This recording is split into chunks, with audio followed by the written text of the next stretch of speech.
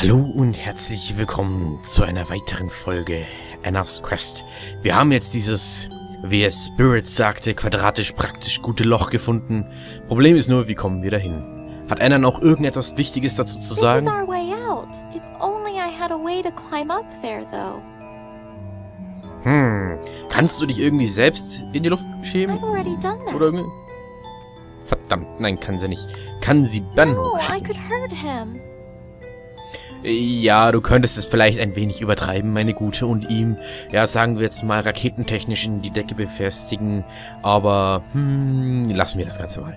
Wir gehen jetzt mal ganz gemütlich runter, denn ich sah noch ein kleines Röhrchen, welches meine Aufmerksamkeit bedurfte, und, ja, die Hex.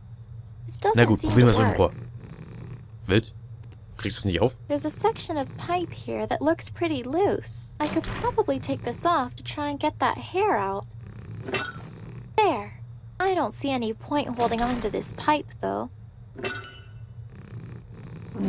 Okay, das Rohr an sich interessiert sie nicht. Und Haare? Haare? Achso, wahrscheinlich noch im It Rohr, looks oder? like this is the pipe running down from the sink upstairs. There's a gap where I took off a piece of the pipe now.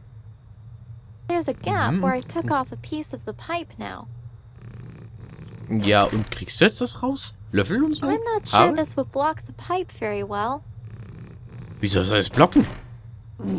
Okay, jetzt bin ich überfragt, aber gut. That should stop any water from coming through now. Ja, ich bin jetzt ein wenig verwirrt an dem Gedankenansatz. Kann das sein, dass ich da irgendwas verpasst habe? Da sind normalerweise Haare drin, ne? Da sind Haare drin. Warum willst du das verstopfen, wenn du an die Haare willst? Okay, ich bin ja gerade ein wenig perplex gewesen, aber gut. Sie will es und so ist es Brauch. Was sie will, bekommt sie auch. Kann sie da auch irgendwie was... No thanks. I'll leave that there. Okay, das Regal, da will sie offensichtlich nichts haben. Ein wenig doof, wenn du mich fragst. Kann man da jetzt die Spüle aktivieren?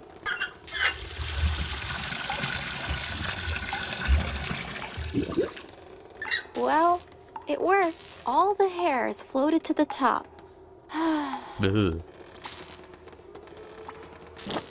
So gross. Und du bist dir sicher, dass das die Haare der Hexe sind? That's just what I needed for the spell. Time to go add it to the cauldron. Ja. Das könnte durchaus interessant werden. Fügen wir jetzt mal diesen Teil des Zauberspruchs in den Kessel hinzu. Und? Nichts Interessantes passiert. Okay. okay, was aber vom Blessing von the Dead? Ich glaube, der Goldring gehört jemandem. Meinst du? Oh, a shiny gold ring. Looks too nice to be the old witch's. I wonder whose it is. Mein Neigen, mein Schatz. Ah, herrlich. Hier kommt ein bisschen Mondlicht durch. Typical witch decoration, though. No, Kommt da irgendwie it's too Mondlicht far durch? away for me. Open this door right now. Ah, Kann man das hier irgendwie yes. aufladen? I need to charge it by moonlight. Let's see. It doesn't look any different. Maybe if I can find a place outside, it would work better? Okay, a place outside. Das heißt, wir müssen da unbedingt hoch. Wie ist eine gute Frage. Ich frag mal Ben, ob der irgendwie mir helfen kann. Vielleicht kann ich mich auf sein Hirn setzen. Dann kommen wir hoch, weil er steht ja extra unterm Loch. Nein, nicht Stuhl. Nicht Stuhl. Alright, that was fun.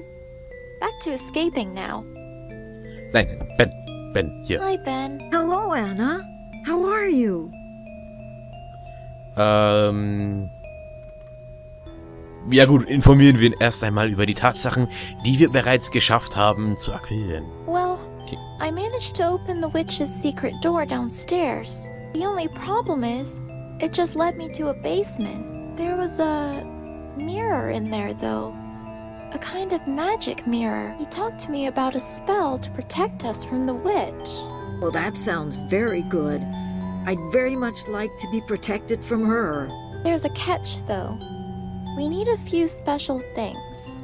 A raven's feather, a strand of hair from the one you need protection from, a blessing from the dead over the cauldron they are in, then I need to heat them to a boil together, and then I need to dip in an amulet charged by the moon. You haven't seen any of these things around by any chance? No, I'm sorry, Anna. I haven't seen any of those things. Maybe the witch has some in this basement, or maybe she's got some books about them. Maybe? Yeah, that's true. Maybe she does. Okay, I better keep looking around. Okay, Anna. Good luck. Okay, er ist nicht besonders an das Loch interessiert, was wir über seinen Kopf erzeugt haben. Aber gut, mir fällt jetzt hier auf Anhieb keine Möglichkeit ein, da hochzukommen. Es sei denn, wir könnten das Bett rüberschieben und dann mal so richtig schön jump oder bang, oben sein. Daher fragen wir nochmal Joringal nach den Blessing of the Dead. Weil das ist die nächsttote Person, die wir ansprechen können. Joringal? Are you there? Hi again, Anna.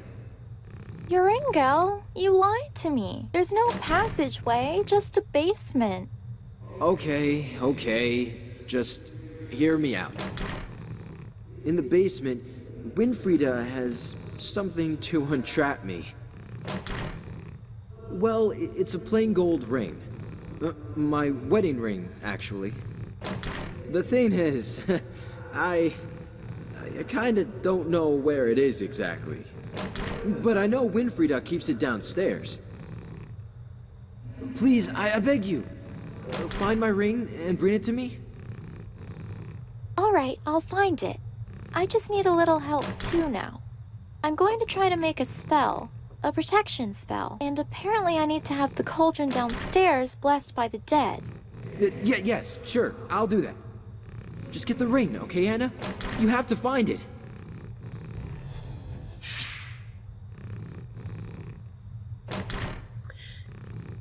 Dieser Mann ist nicht gerade ein guter Verhandlungspartner. Ich glaube, wir sollten ihn darüber in Kenntnis setzen, dass wir ihn zwar seinen Ring gefunden haben, aber wir sollten ihn nicht geben. Aber gut, das werden wir ja mal sehen, was Anna daraus herauszaubert. Joringal? Are you there? Hi again, Anna. I found it, Joringal. Is that... could it be? Let me see. Hold it out for me.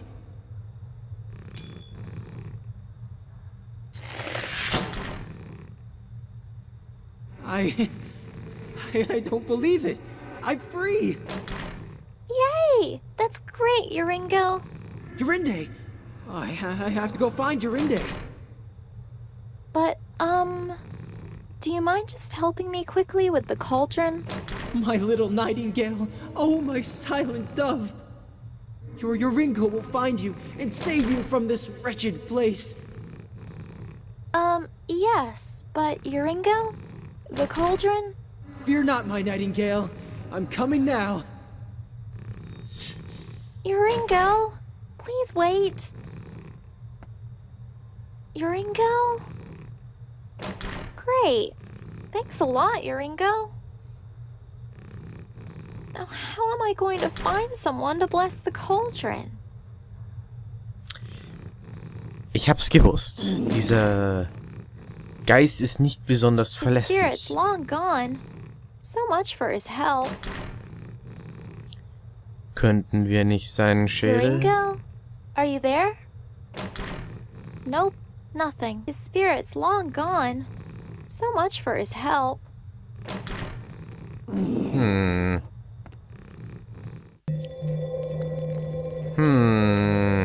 Gut, jetzt stehen wir nicht nur dumm da, jetzt stehen wir da wie doof, wie man so schön sagt. Wir brauchen die Haare, die wir bereits haben. Wir brauchen die Krähe. Wir brauchen ein Blessing of the Dead.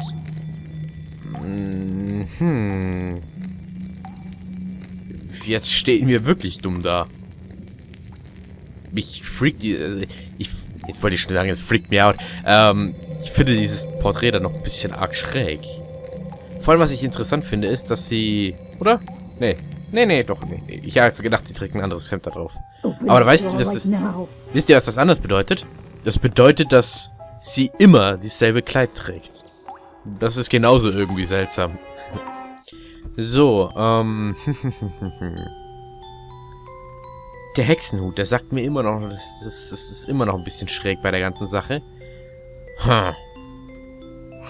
Briefbeschwerer. Wofür könnten wir den gebrauchen? Jeez, this paperweight is heavier than it looks. Heavier than it looks. Okay, ich stehe jetzt offiziell das erste Mal auf dem Schlauch. Zum Glück ist das eine bessere Sache, als es damals mit The Night of the Rabbit war. Damals war das ja ein kleines Theater, muss ich ehrlich sein. Wo man wirklich jeden kleinen Kram, man hat was herausgefunden und musste wieder was Neues, musste dann wieder eine Stunde lang alles rumprobieren, bis man wieder was Neues herausgefunden hat. Okay. Wie kriegen wir das jetzt nun gebacken? Was haben wir hier noch zur Verfügung? Ein Bücherständer. Mal gucken. Nah, I don't think I need it. The witch would put the spellbook there while she works, I guess. Hat der Spiegel noch was zu Hello sagen? again, mirror.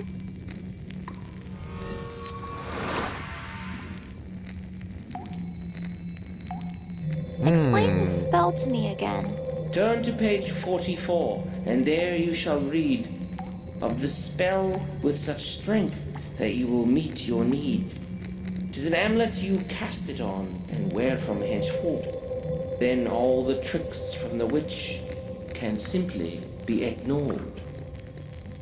Oh, let's see. Wait, all these ingredients. Mirror, how am I going to... Rest assured, dear girl, in this tower, these are strewn. Okay, er wird uns nicht besonders weiterhelfen. I'll be here when you're stuck. Okay. Mal gucken, ob das Pergament irgendwas macht. Nah, I don't think I need...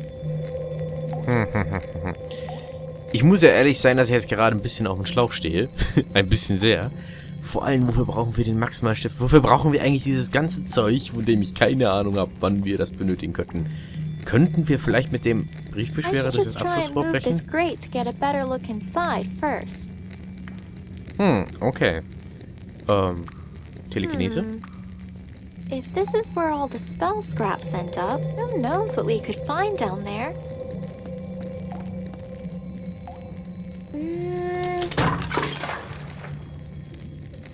Und wieder mal bin ich auf meine kleine Ingenieurin stolz. Ein quadratisches Loch. Gut, man muss dazu sagen, es war vorher schon quadratisch. Aber sie hat den Durchbruch ziemlich gut geschafft. Ugh, this place stinks. It looks like the witch's dumping ground. Everything looks like leftovers of spells, witchcraft, and people. Aber seht ihr dieses kleine Taschentuch mit einem J drauf? Ich glaube, ich weiß, wem das That gehört. skeleton seems to have a pretty tight grip on that thing. Must have been quite important to them, whoever they were. Dann I'm holen going wir to uns have das to mal hoch. dislodge it from the hand before I try that. Okay. Probieren wir es so. No, that's too far. Das sind die einzelnen Finger, die hier gehen? No, Ehrlich? that's too far away for me. Okay. Dann probieren wir den Daumen. Jetzt ernsthaft, muss ich das einzeln machen?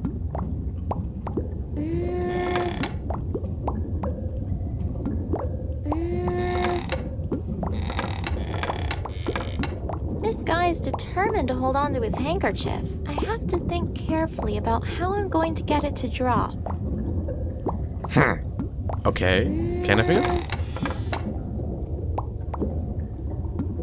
Okay. I think it's stuck down because of the thumb, perhaps? Ja. Daumen. This guy is determined. I have to think carefully about... Okay. Erst der Daumen, dann der kleine Finger, dann der Zeigefinger. Ich sehe schon.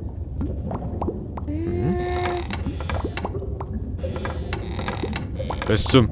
This guy is determined to hold on to his handkerchief. I have to think carefully about how... Okay.